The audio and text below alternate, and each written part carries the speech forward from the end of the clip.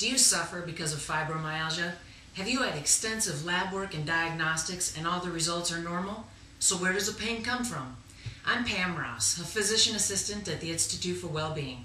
We've been seeing fibromyalgia patients here for over 2 years. I want to share with you our clinical findings. Our lab results reveal high levels of antibody production to 3 or more viruses, plus reactive antibodies to environmental factors, such as food, additives, preservatives, chemicals, heavy metals, and mold.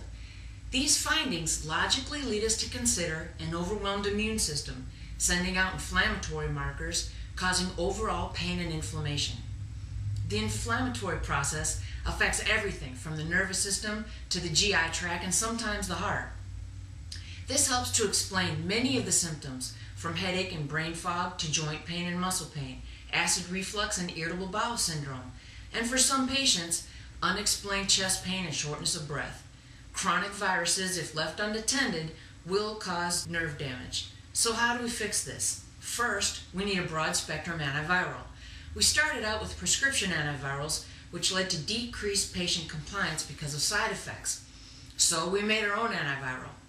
It's formulated using very unique ingredients backed by extensive research from around the world.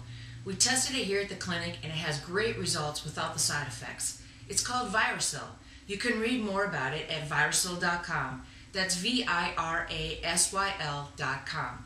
You can read more about chronic viruses and fibromyalgia at instituteforwellbeing.com.